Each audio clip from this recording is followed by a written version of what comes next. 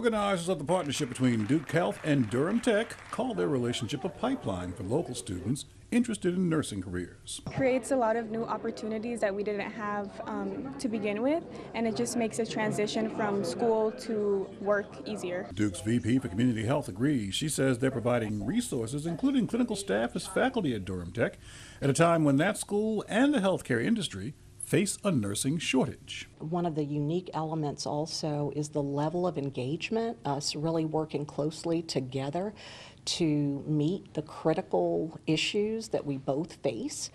And I think that this is really unique to Durham. They're also providing direct access to jobs after graduation, including incumbent workers here at Duke University Health System. There are those that would like to pursue nursing, and this will be an opportunity to do that. We also have included a program called Paramedics to RNs.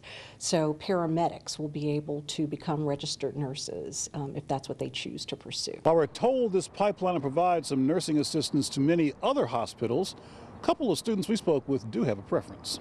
I would love to work at Duke Hospital when I'm done. Duke University Hospital, for sure. They and others who graduate after training at Durham Tech can look forward to support from those in charge here or any hospital that needs more RNs, LPNs, and certified nurses' aides. Reporting from Durham, Anthony Wilson, ABC 11, Eyewitness News.